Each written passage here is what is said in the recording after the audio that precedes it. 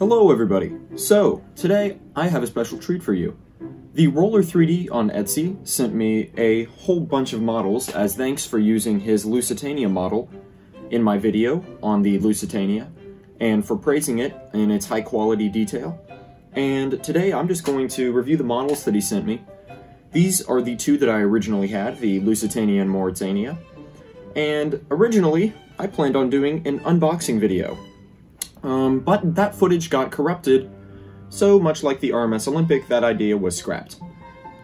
So, yeah, let's get started. Now, the first model I have for you here today is the RMS Aquitania. Gorgeous model. This, I believe, is called the Olympic of the Cunard line. She was much larger than the Lusitania or Mauritania, like I said, more comparable to the Olympic class. All of these models are 3D printed. So you notice the aft superstructure there, signature of the Cunard line. Here we have the SS Californian, the ship that was the big what if, as it's called on the website. This vessel is a gorgeous recreation. This is the vessel that ignored Titanic's distress calls. The 4 masts here were sent along with it, but I had to add them myself. They're not even like glued in or anything. You just stick them on there, and they stick. See, they're in there firm. So yeah, incredibly high quality. You don't see too many of this. I believe this is the P&O line. Correct me if I'm wrong on that, but yeah, one of the most hated ships in the community. Up next, one of the most beloved ships, the Anti-Californian, otherwise known as the RMS Carpathia. Gorgeous ship, really, incredibly well done. I like ships like these, single funnel. It just seems such like I don't know how to describe it. It just seems such of a ship. Like a ship how it really is. You see the Olympic class and it's so notable with its profile, but this is just a ship. It's just how it is. Yeah, people carrier. I believe it was en route to Austria-Hungary the night of the Titanic disaster when it rescued its survivors, and yeah, awesome model. Up next, the third ship in Titanic's story, the SS Nomadic, still exists today, sitting around in Belfast, Ireland. Gorgeous little model. These are not to scale with anything. I don't think these are connected other than Lusitania and Mauritania, but this model is high quality. It's probably the largest scale model they have available. Yeah. TheRoller3D doesn't just do ships, though.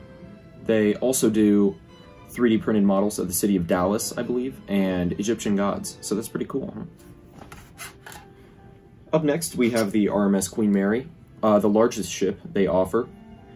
This is enormous. I didn't realize how large her draft was until I actually got my hands on this model that they sent me.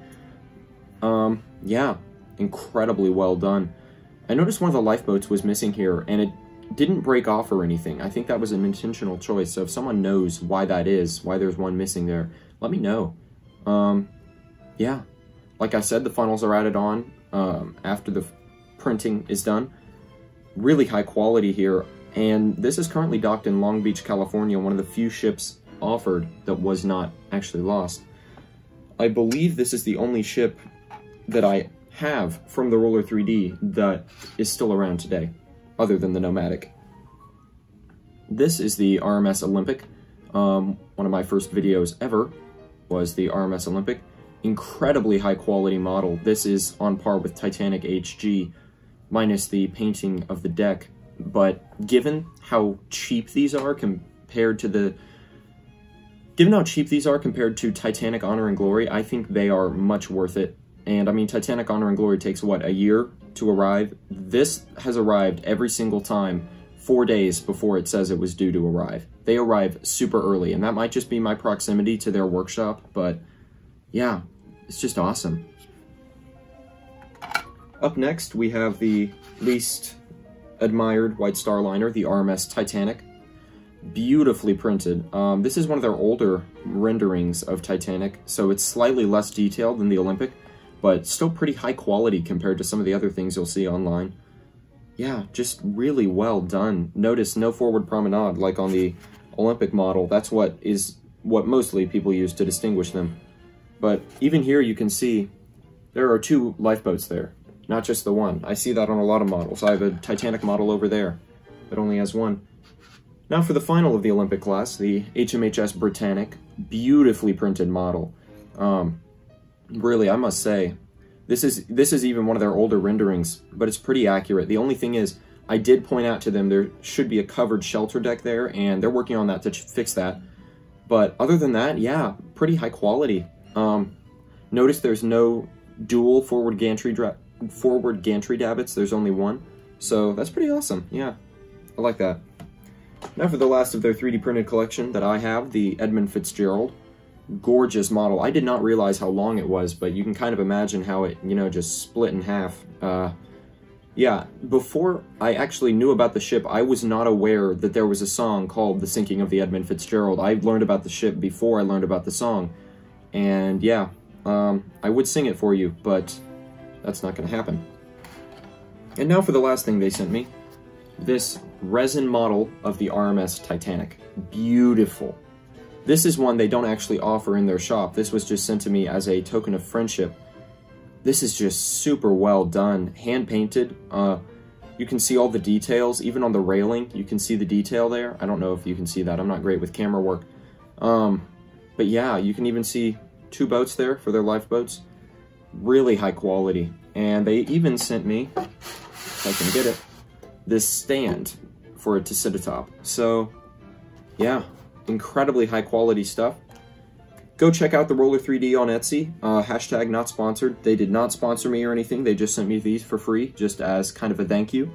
They're good people. They're a family business, and it just started with a man in his garage in Oklahoma. So you know that they are really just high quality, and just go support an American business, especially in COVID times. So go check them out. Link in the description. Thank you for watching. What did we learn today? Well, I guess technically we learned the Titanic had no forward promenade A deck here. So, there you go. That's what you've learned. Now, coming up, they're planning on releasing the Andrea Doria and the SS United States, so keep a watch on their shop. Thank you for watching, and please, please, please go support them.